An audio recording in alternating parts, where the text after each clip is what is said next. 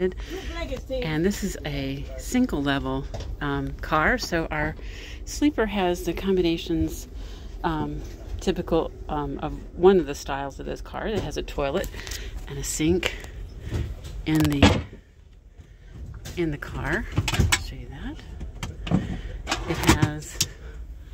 It has storage up above, and the equivalent to at the same level as the berth when it's up.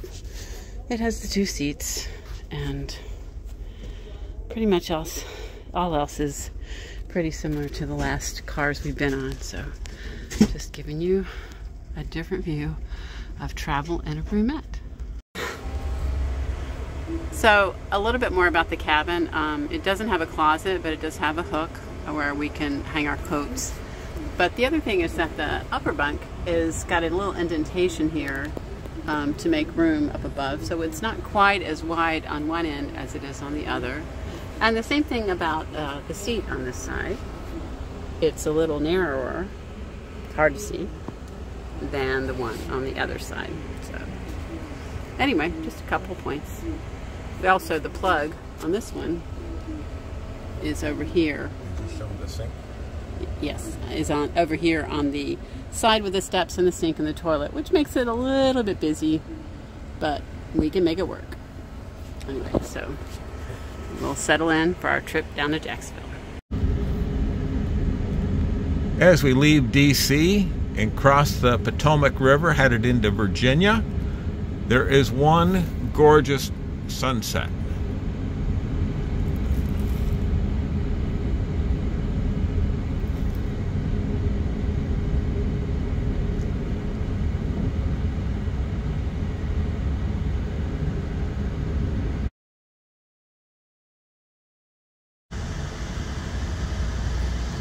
We wake up this morning in Jesup, Georgia.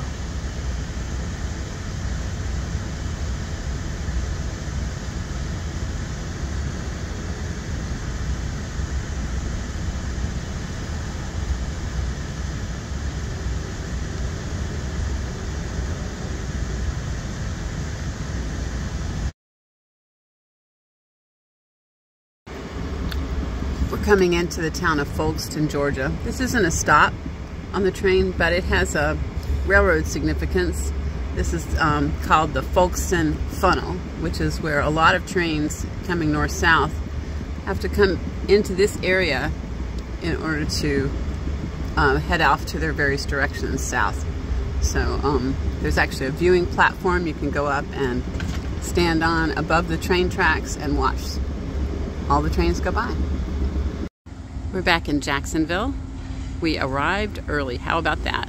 And we are about to close out our video, but it's been a good trip, and look, for the first time in the whole trip, we are in shorts.